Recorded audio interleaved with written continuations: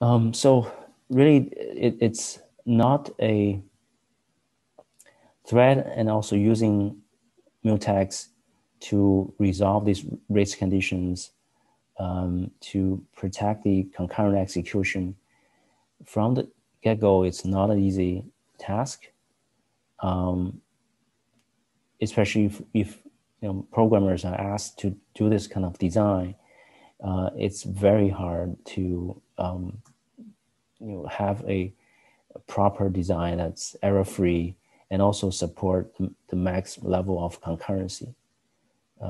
Really, the main purpose of using multi-threading is to ensure that the tasks can be carried out concurrently to improve the resource utilization, to reduce the latency, eliminate the blocking time. So that's the purpose of using multi-threaded programs.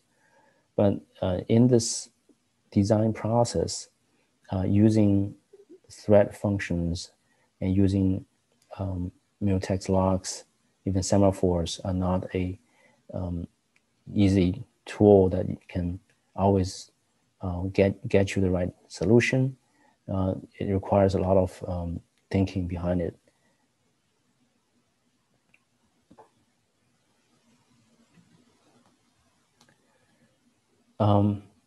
So this makes people think, is the concurrency itself intrinsically hard, or it's some other issues?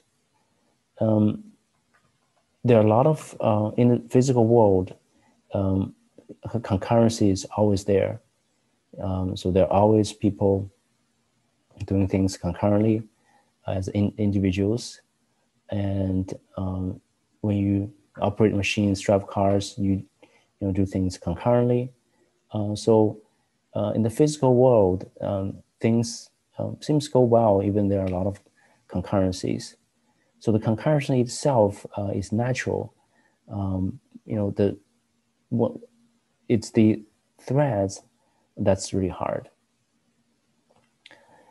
When we write threads, we think about sequential process, but these sequential processes, they share a memory.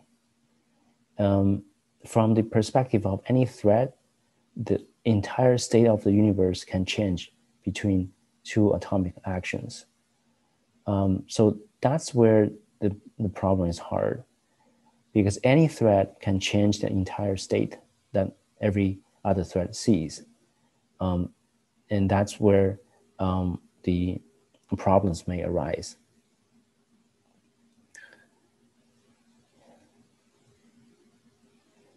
Now, with mutex, to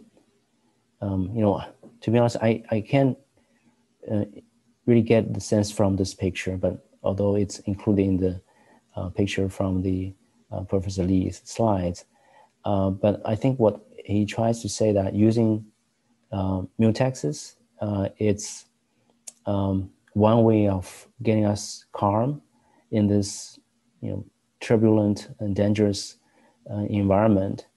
At least we have a tool that's within our reach, can help us to resolve some of the issues. But still, it doesn't mean that that's always a beautiful solution. If you don't design the threads in the proper thinking, if you don't think hard where we should protect the shared variables, where we should avoid race conditions, where we should enforce the orders, if you don't think about this while you're using thread, you will very likely to get troubles because of them. I want to introduce one other solution is to use so-called message passing. Message passing is a bit different from what we saw earlier. What we have here is a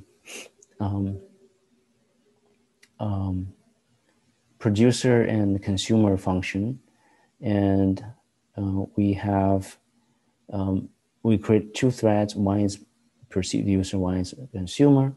What we want to do is we will have a producer thread that will send the variables, the new values, to the consumer threads. So one producer is sending and one consumer is always receiving. And there are two, in the main function, the thread create, thread join, or what we saw earlier. But in this thread functions, the main distinction from the earlier design is this send function and this get function. So the send function and get function are the ways we pass the variables between these instances. We don't have really the share variable that we have to protect. Instead, we use send and receive, which underneath they will build a channel to ensure the passing of these variables. Because you can see here, there's no shared variable called a value that you need to pass around. But there's still risk of deadlock and unexpected non-determinism if we don't do it properly. So that's why I want to show you the send and the get function here. Send on the left side is the send function, on the right side is the get function. So what we are trying to do is using the send function, the producer can send new messages, new variables, and to the consumer side, or consumer side, we use get function to retrieve the data. Very similar design inside the send, where you can see we create a linked list. Different from earlier the linked list. On this linked list, we use the variables itself, the messages, as the payload. So every node carries a new message, new value, and being added to the end of the linked list.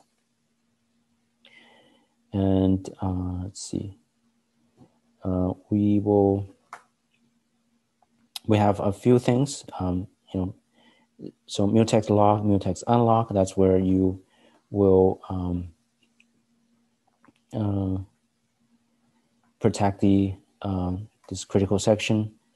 And the other thing we have here is this condition signal and pthread condition wait, pthread condition signal.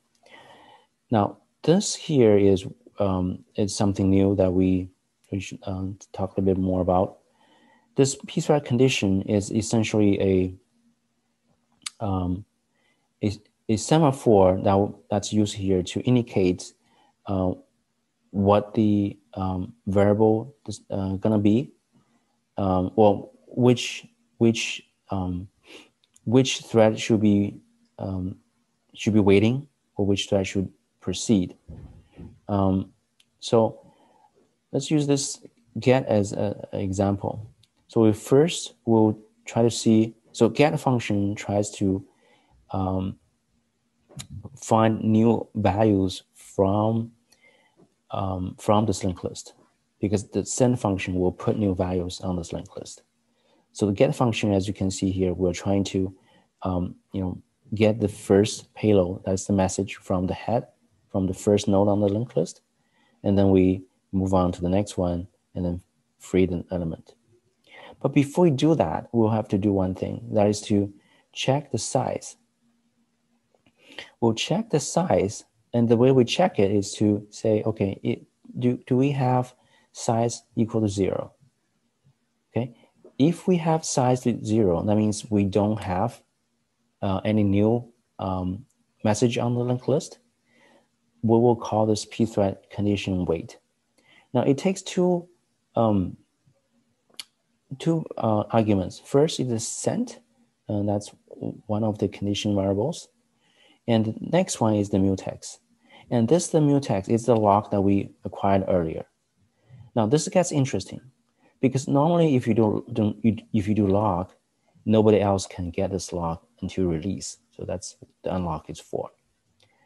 But with the pthread condition wait, what it does is to it will release the lock momentarily, and it will be waiting on this send, on this condition variable. So when this mutex, this lock is released temporarily, so there's a chance that the send function will be able to get this lock. And that's really when the send message is called, the send function is called, indicating the producer wants to send a new message onto the linked list. So in that moment, this lock will be acquired, and then this send function will be able to put a new message on the linked list. Then it will signal that back to this wait condition. So this part of the code, this get function will be waken up, and we will this thread will be waken up, but it will still be basically waiting on this one until this unlock API is called. So this API will return after this mutex is unlocked, because this thread is being waken up, and also this mutex is acquired again after the send function released that.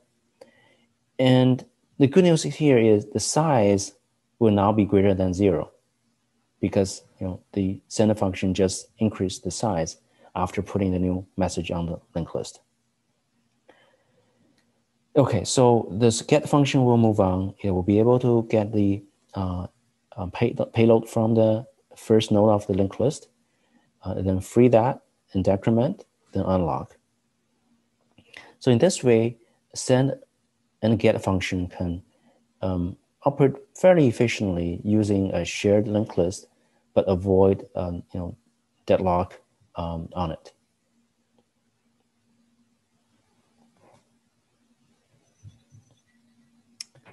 Okay, so we introduced one solution with the message passing, but really the takeaway message here is non-trivial software written with threads and semaphore and mutex is incomprehensible to human beings.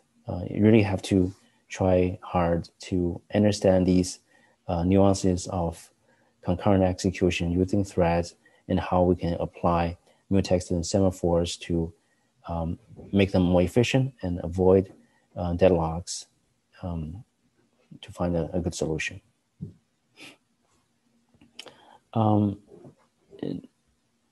Let me see, what time is it?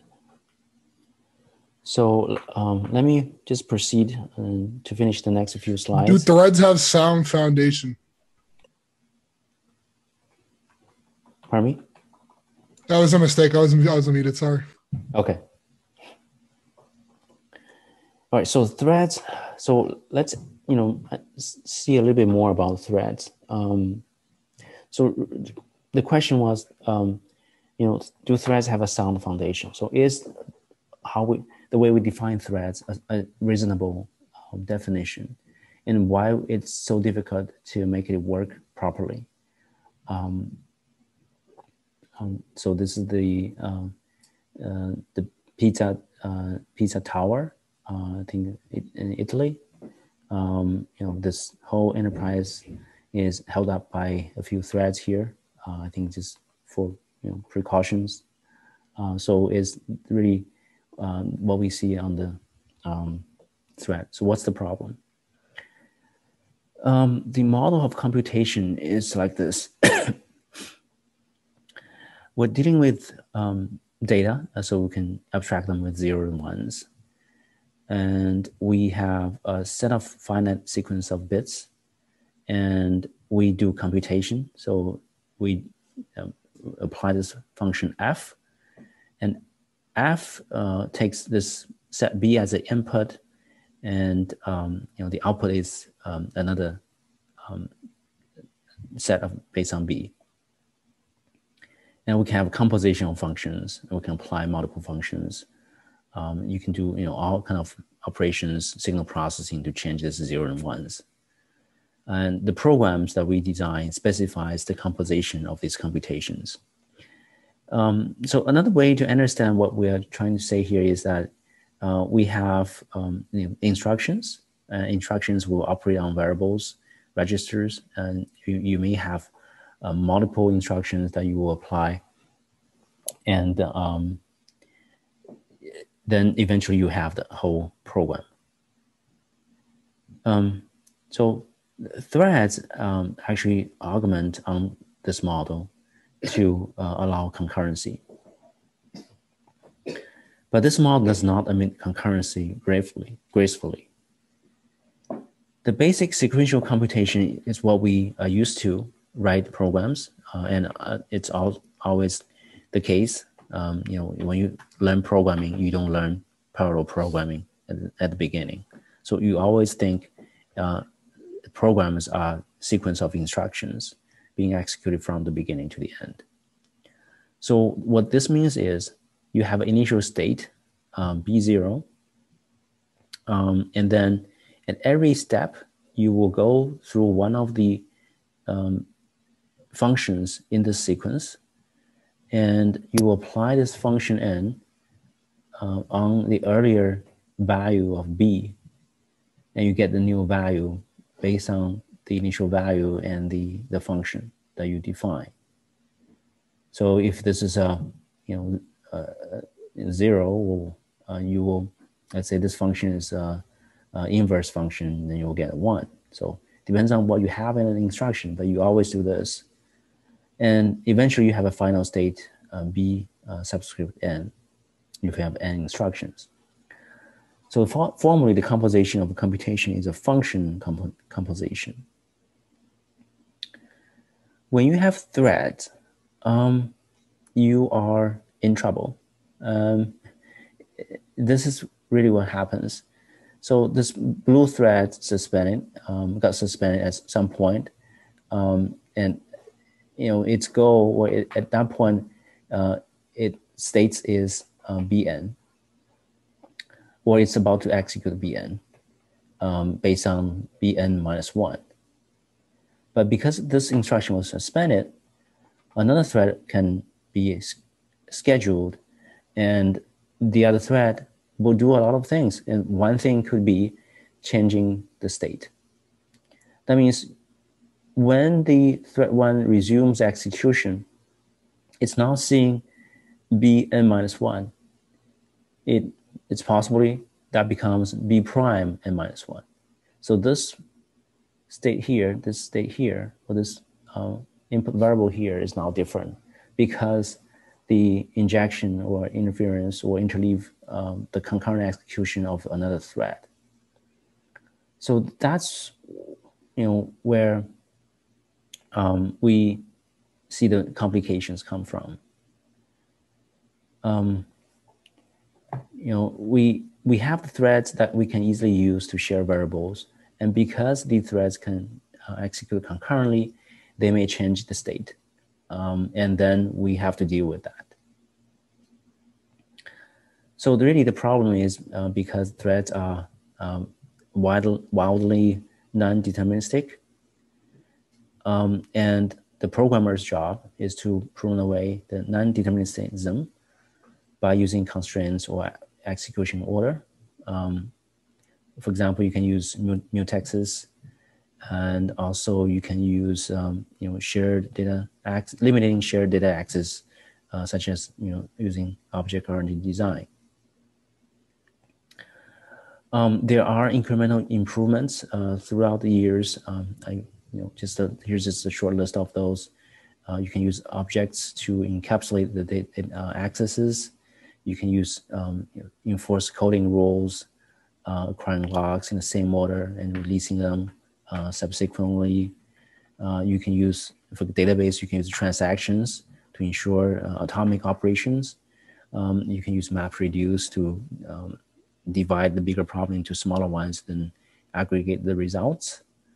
You can use formal verification to do model checking to prove your program will behave correctly. So there are a lot of different things that people have been trying to resolve the problem or address the challenges in using multi-threaded programs, designing multi-threaded programs.